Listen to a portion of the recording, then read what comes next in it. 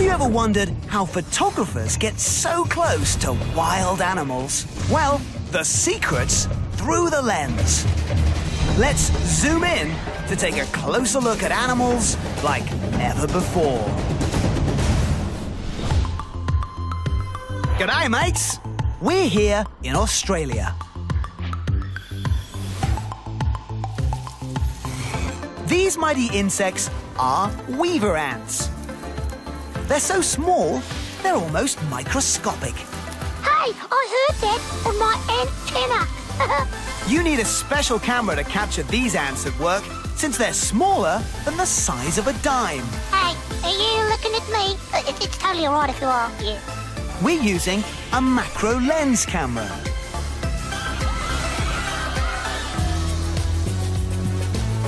It magnifies miniature objects like the amazing world of these incredible ants. Has anyone seen Brian's contact lens? No! Weaver ant colonies can sometimes reach up to as many as 500,000 members.